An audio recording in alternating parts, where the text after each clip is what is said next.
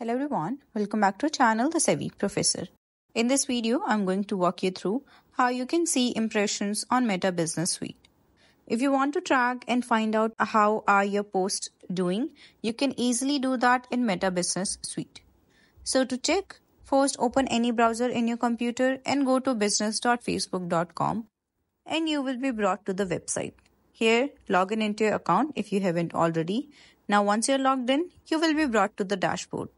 Here, from the left panel under Ads, click on Insights. Next to the top Overview section on the right, you can switch between Facebook and Instagram to see their impressions separately.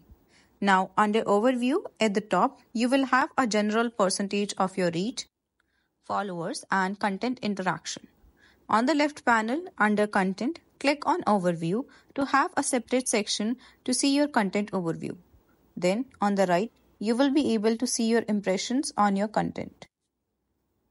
You can find which post of yours got a better interaction, which post of yours is liked by your audience more to understand your audience selection by seeing the amount of likes, comments, and basically engagement on your posts. You can scroll to the bottom and basically have an idea of your engagement through the impressions. Further, if you scroll up, under Content Overview, Facebook posts, Facebook stories and Instagram posts and Instagram stories, you can go through each of these content engagement impressions separately. So this way you can understand which section of your platform is working for your audience more.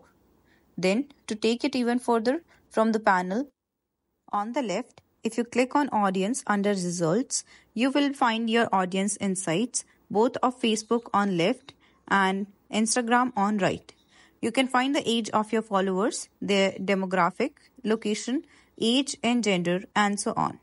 I have no current active posts, so therefore all of these sections are blank, but if you do, you will see all of your content impressions right here. Just go through these sections and this is how you will be able to see impressions on Meta Business Suite. I hope this video helped you out. If it did, then don't forget to smash that like button and also subscribe to the channel. I will see you in the next one. Till then, take care.